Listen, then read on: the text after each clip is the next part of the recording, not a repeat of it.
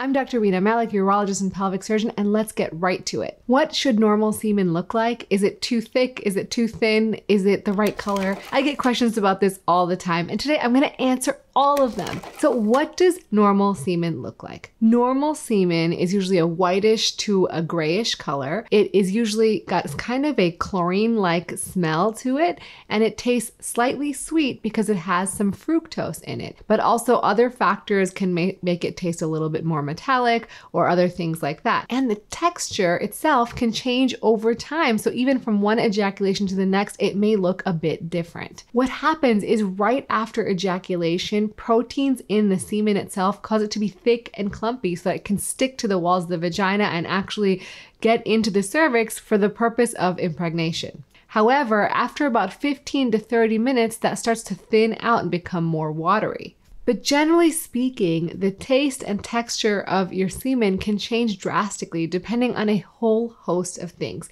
like the diet you're taking, the medications you're taking, if you're taking vitamins or not, the amount of alcohol you consume or tobacco or any other drugs, how much fluid you're drinking. So the more fluid you're drinking, the more watery or thinner consistency your ejaculate might be.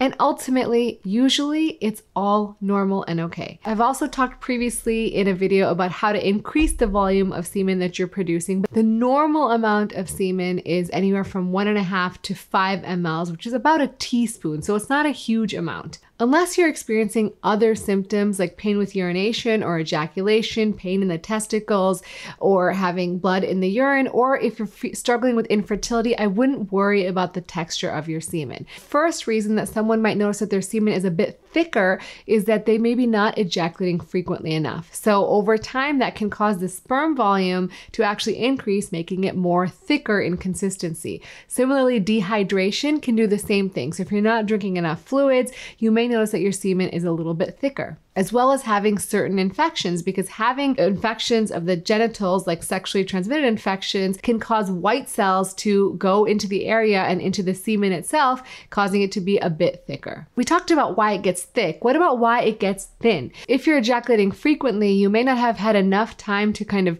restore the good quality sperm into the semen itself. And so it may take some more time before you see that, again, thickish, whitish semen volume that you normally got.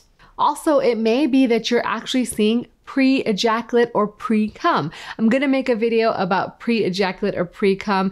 That is usually a very thin, watery substance that you release prior to orgasm or ejaculation. And that is always typically clear and watery. Nothing to worry about. All right, let's talk about semen color, because this is something that people ask about all the time. So like I said, normal semen color is whitish to grayish. However, what happens if it's a little bit reddish or pinkish? You may be concerned about blood in the semen. So I've made a whole video about blood in the semen before. Make sure you check that out. But reassuringly, very commonly, if it only happened one time, it's usually due to inflammation and it will go away on its own. Or it could be due to an infection. So if you've had unprotected sex with a partner who you're not sure of their STD status, then it may be valuable to go get tested. Also, if you have trauma to the area, either to the bladder, the testes, or the scrotum, you may see blood in the semen from that. What about yellow?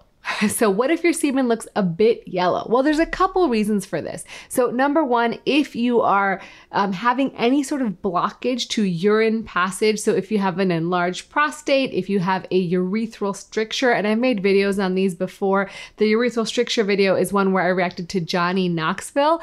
So you can watch those to learn more about those conditions, but they can make it more difficult to empty your bladder, and some urine can get left behind in the urethra, and that can then tinge the semen to look a little bit yellow. Also, infections can cause it to look a bit yellow, or if you're experiencing something called jaundice. Jaundice is usually associated with liver problems. You may also notice that your eyes or your skin are getting yellow, or you're having pain in your abdomen. So it wouldn't be an isolated just yellow ejaculate. Green. So green sounds a little bit weird, but it's also usually just a sign of either inflammation or infection in the area. So if you're not having symptoms, it's probably infection and it will just pass. Also, certain vitamins, if you're taking certain vitamins, that can change the color of your ejaculate as well.